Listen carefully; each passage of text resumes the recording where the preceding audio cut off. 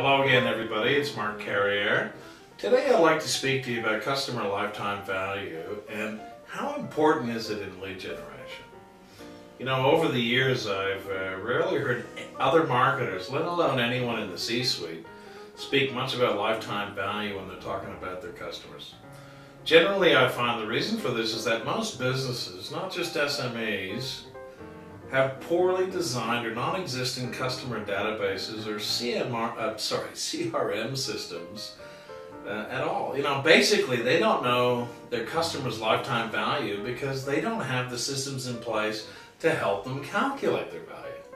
This simple formula, as you'll see on your screen, CLV, customer lifetime value, equals average profit per purchase times the number of annual purchases, okay, times the years a customer buys from you.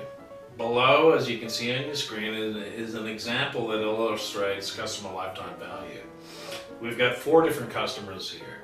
As you can see, the average profit per sale per customer 1 is $200, and that ranges up to customer 4 at $300. Annual sales, customer 1 is 1. Customer 4 is 4, so it gives you a bit of a range. Annual profit value is $200, 200 times 1 sale per the time. Up to customer 4 is $1,200. Years as a customer, you can see that ranges as well from 1 to 2.5. I mean, 2.5 could be longer, it depends on your situation, of course. So our customer lifetime value for customer 1 is $200. Whereas you look to customer 4 is $3,000. Now, understanding your customer's lifetime value is an invaluable tool for you to use to determine the profitability of individual customers. This is immensely important to know so you can drive your marketing strategies to segment your customers into your most profitable groups.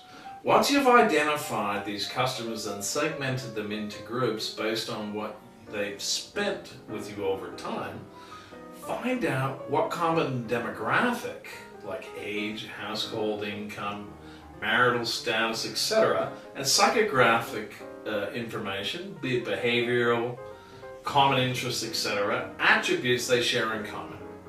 Also look for clusters of customers that use your products and services in a similar way. These then become your target groups, and with a clear understanding of these groups, you can better develop your lead generation programs, understanding what you can afford to acquire new customers for each of these groups. You will also be able to calculate your customer's average lifetime, the probability of their making future purchases, and the frequency of these purchases. And using this knowledge to help you better select lists and build programs to best target your lead generation campaigns.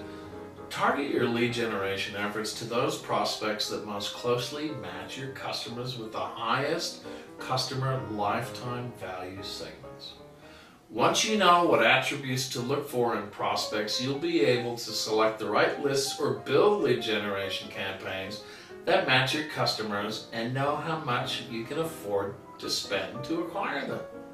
Remember, it usually takes the same amount of time, energy, and money to acquire a low-value customer as it does to acquire a high-value customer. Now, you only have so much time, energy, and money, so target those resources at prospects that most closely match the demographic and psychographic attributes of your highest valued customers for the best chance of achieving the highest return on investment, your ROI. Point 3, know how much you can spend to keep those high value customers. Now here is a valuable tip that I'll leave you with. The best leads you can have are those customers you've already acquired and nurtured over the years. They know who you are and what value your product is to them already. They don't need to be sold, just shown respect and care. Provided you've been servicing them well and are attentive to what they want and need, they will take your call, open your mail, respond to good offers, and provide you with referrals. Not to mention the inherent value they mean to your business.